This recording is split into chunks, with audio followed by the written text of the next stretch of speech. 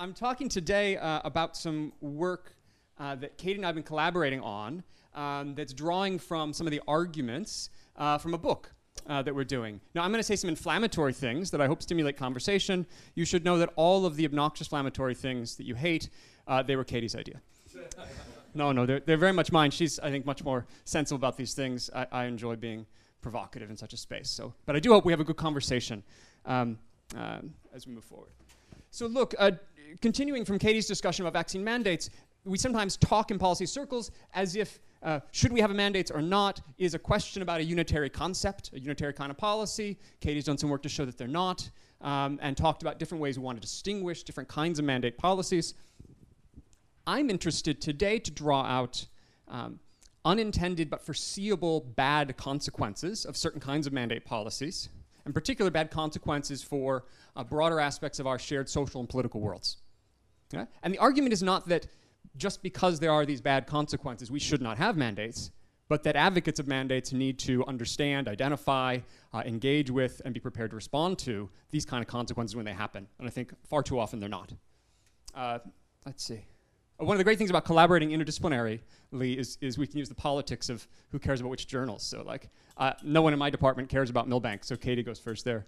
But you should read this paper in bioethics. Really great, okay.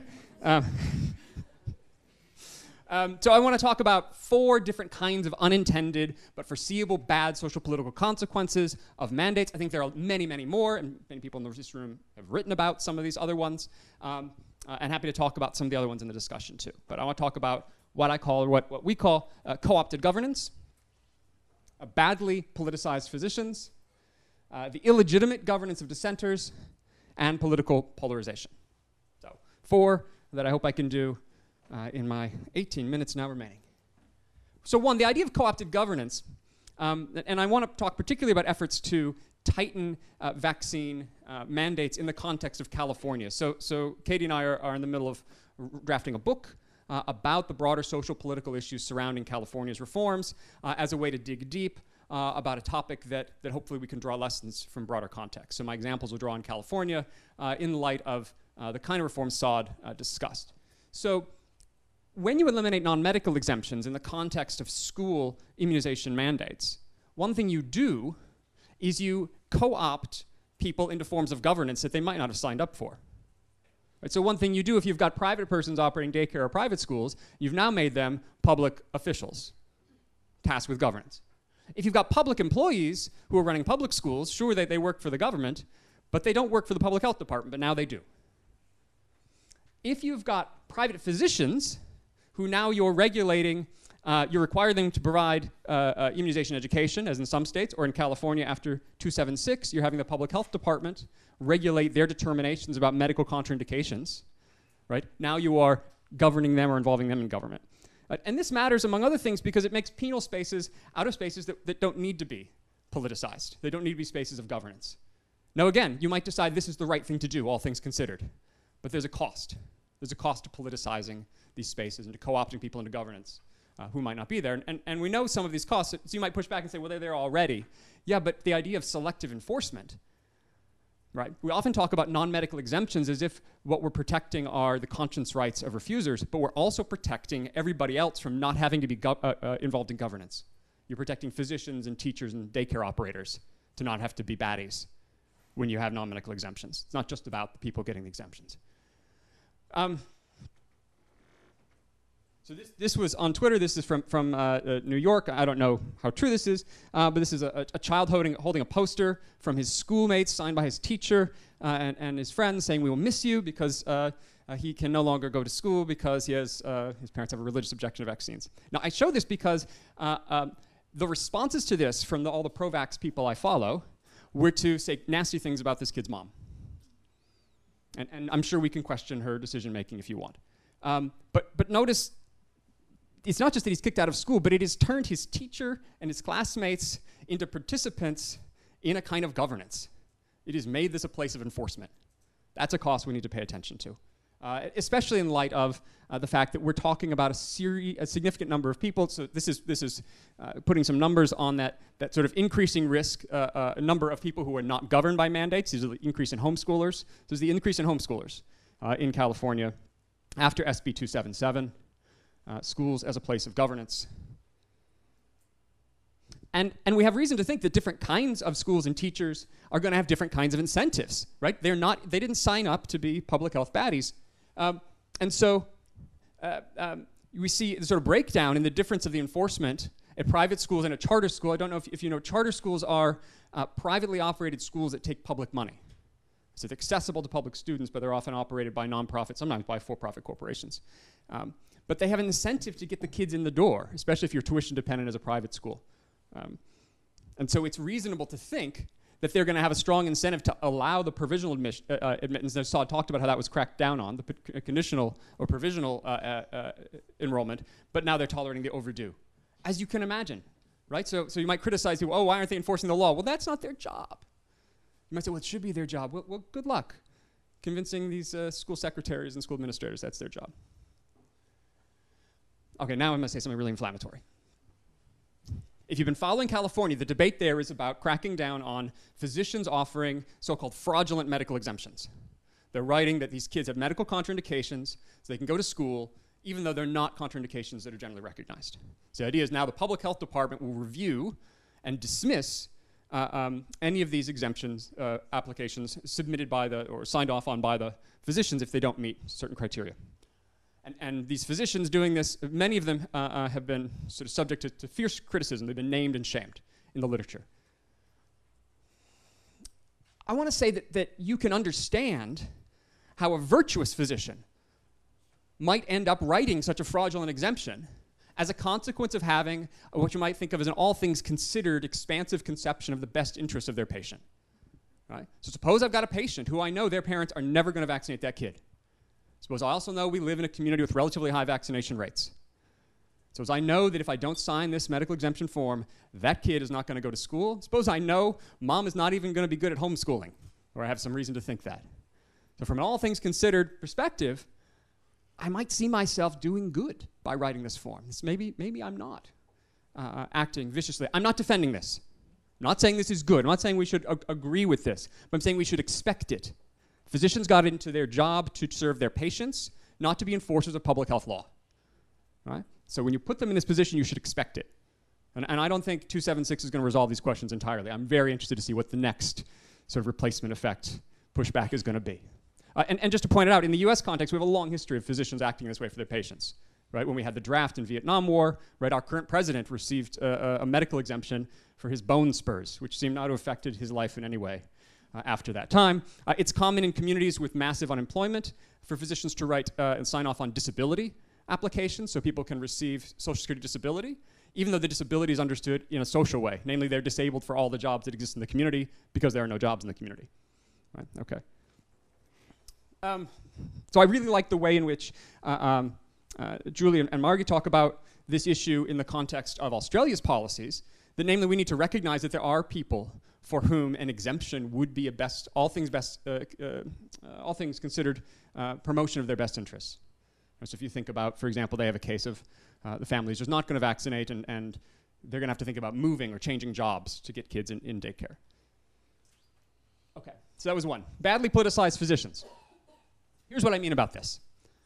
I think physicians, and I'm talking about physicians because notably nurses, nurse practitioners, physician's assistants, hospital and school social workers are not involved in these public politicized debates in the way physicians are in the United States. So physicians get badly politicized, I think, when they take arguments that are great for making recommendations in clinic and they apply them in an uncritical way for making recommendations about state power. Right? So you become badly politicized when you've turned something that's good clinical judgment into something for practice. So Walter Ornstein has this nice point that I really like in a recent news article. From a medical point of view, I like mandates. I like tightening. He's particularly talking about tightening down. I like him. I'm worried they backfire. I like how that reveals two things. That there can be a medical point of view from which we can sort of really like the uptake in vaccination, but we should worry about the political consequences. And when we don't, in particular when physicians don't, they become badly politicized in these debates. So just, I'm a philosopher, so let's do a couple quick arguments. We love to number our premises and talk about our conclusions. Here's a good but uninteresting argument. Vaccines are good for kids. Physicians should do what's good for kids. Therefore, physicians should do the vaccine thing. Yay, great. Here's what goes wrong. Premise 1, same premise. Yay, vaccine's good for kids. 2 prime. Physicians should, philosophers love this. We modify our premises by saying prime or like double prime. It's really obnoxious. Physicians should intervene in parental decision-making directly or through the state to promote what's good for kids. Looks a little like 2, but it's not. And if you think 2 prime is the same as 2, you've done something very wrong. Because then it follows physicians should intervene in parental decision-making, ensure children get vaccinated. So this is actually part of a broader clinical ethics debate in pediatric ethics, right, about the role of physicians in intervening. And look, 2 prime's false because it's often net harmful to forcibly intervene to prevent parents from making moderately suboptimal decisions. So for example, I think dismissing families from practice is a kind of intervention. And if you dismiss families from practice because they're not vaccinating, and the consequence is kids aren't getting care, then no, you've done something net harmful for that kid, that family. Okay. Badly politicized physicians. So one way to cash out how I think physicians are badly politicized is if you read the American Academy of Pediatrics statement and the American Medical Association statement, they're both strongly against non-medical exemptions. They're both strongly in favor of California's efforts, Maine's efforts, New York's efforts, what we're seeing in Connecticut and other states. But their evidence basis is crap. Here's how it goes. Vaccines are good for kids. If you eliminate non-medical exemptions, more kids will get vaccines, right? And helpfully SOD is all over, right? Piece of evidence number 2. But that is an argument that ignores all kinds of foreseeable unintended costs in our social and political world that come from mandates, right? And you can't say, once you've entered the public sphere, you don't get to say, oh, I'm just a doctor, I only talk about the medical stuff. Sorry, you entered the public sphere now. All right, last thing. Now here's a bit more philosophical. A lot of people are talking about a crisis of authority in liberal democratic societies. There's a crisis about what to believe, who's speaking the truth, how do we know what's fake and what's real? There's a crisis of a kind of moral authority. How do we know what's right and what to follow? Now, you might just say, well, this is a perennial problem. Maybe it's a reason not to endorse democracy. That's what Plato thought. Ever read The Republic? Yeah, you totally should, right? It's great about how liberal democracy is bad. And you should want like experts involved. He thought philosophers should be kings and queens. Maybe you think doctors should be kings and queens. But it seems to be getting worse, especially as educational expertise is becoming increasingly politically polarized. So this is something, I don't know if you like Piggotty and his work, but this comes from a paper and from his recent book, and he's shown that left parties on the political left that used to be parties of the common people, are increasingly parties of the elite, from a point of view of education and sort of technocratic responses to problem solving. What does that mean? Well, it means a couple things. One, people who are members of left parties, including members of the technocratic elite, think they're still members of people's parties, and they're not. Right? Because the elites are always going to be criticized. But it also means that physicians, if they advocate in clinic, well, sure, they're just members of a trusted profession. But when they enter the public sphere and make arguments, they're doing so as members of one side of a political cultural war. That's not to say all physicians are lefties. Of course, they're not. But the idea of sort of public health policy and governance through elimination of non-medical exemptions is about a kind of technocratic governance, right, that left parties have been leading. I'll talk about that on my sort of 4th idea of political polarization. Right? So understand that when you enter the political sphere arguing for non-medical exemptions, you're doing so not as the beloved doctor in clinic, but as members of a political class.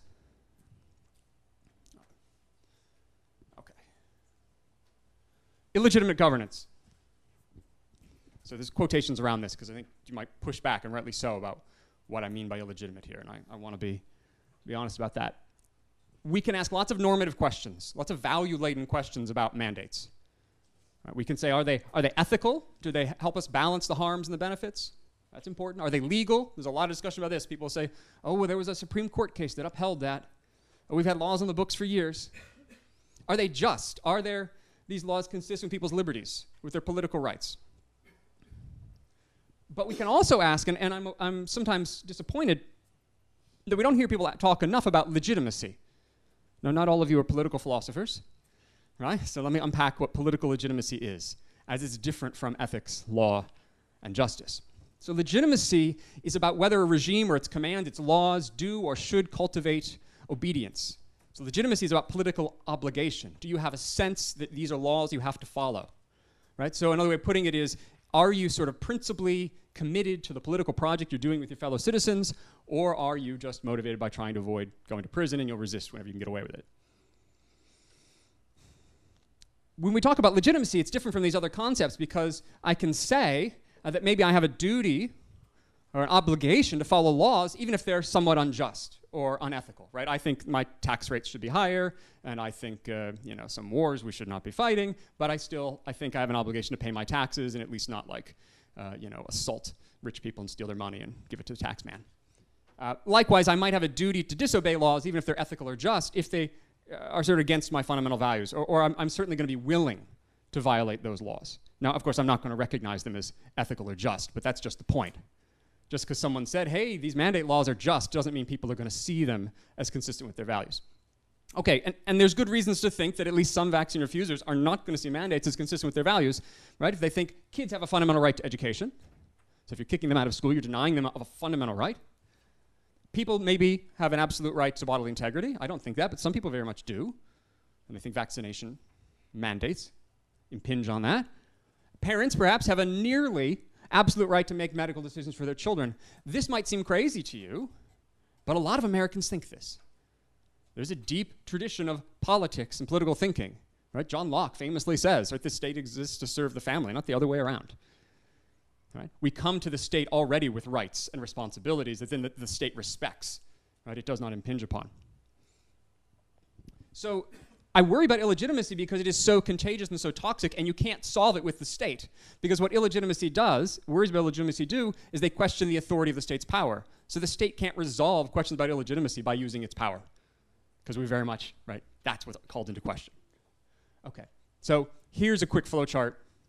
Sometimes when we think about governing dissenters, this applies broadly, but I think obviously narrowly to vaccine mandates, we can think about whether or not we're going to let dissenters or force dissenters to leave.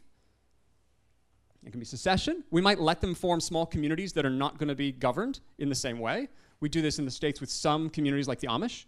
We allow some kinds of separatism. I don't think that's a live option for vaccine policy, but perhaps. We have been allowing dissenters to escape governance. That's exemptions.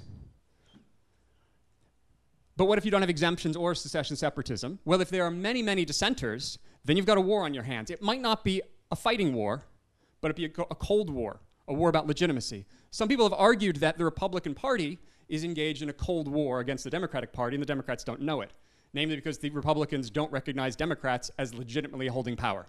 And so they're willing to take whatever means they can to avoid Democrats holding power, right? Because they reject the legitimacy of democratic rule. Some people have suggested such a thing. Okay, but we don't have that, hopefully, right, anytime soon. So there are very few dissenters. You might think, though, that with few dissenters, you end up just with a silently governed minority. It's a tiny number of people. It's 1% to 2%. But what if there is ideological allies? Well, then you've got political polarization. And I got 2 minutes to say something about that. Here's just something quick. If you've been watching the kind of violence that's gone on in California, State Senator Pan assaulted in the street, someone threw menstrual blood from the gallery onto the senators below deliberating. I think these show that there are some people who've given up on the system, right? They are not recognizing what's going on as legitimate.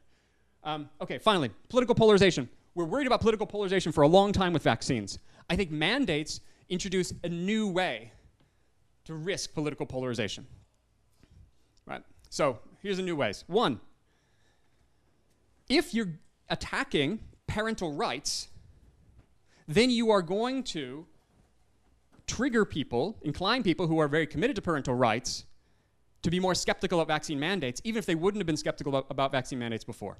So some people often say, in America, there's no political polarization on vaccine mandates, on vaccines, science, and on vaccine mandates. That's true of the general population. It is certainly not true of the political parties and their leaders.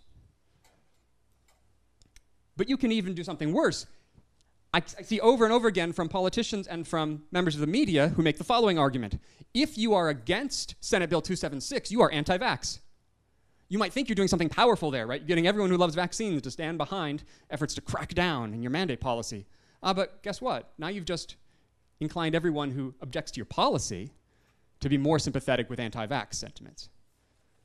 So it's a destructive, polarizing kind of argument.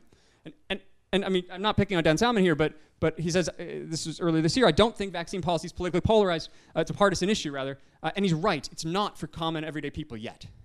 But it certainly is for party leaders. In the United States, there's a recent issue of American Journal of Public Health. Basically, all the bills pushed to expand mandates come from Democrats. All the bills to expand permissiveness of mandates or to eliminate them come from Republicans. This is the case in California. You want to say California's a great success? It's a failure from the point of view of political polarization. No Republican senators voted for Senate Bill 276. Not only that, the Republicans, even after Senator Pan's assaulted in the street, right, sent a message that they are with the protesters, right, who were throwing the blood and assaulting people. I'm not blaming advocates of 276, but I'm saying this is what you should expect when you engage in mandates that trigger polarization. Here's the most frightening thing, and then I'll conclude. We often hold up West Virginia, Mississippi as the great exemplars of these are the states that haven't had non-medical exemptions since the 60s or at all. Republican leaders in those states have now introduced measures to eliminate or to temper the existing mandates. Why? Because you've made mandates a polarized political issue. That's a horrible thing. Okay, I'm happy in the discussion to talk about broader national, international consequences of these kinds or other kinds of costs. But for now, I'm done. Thank you.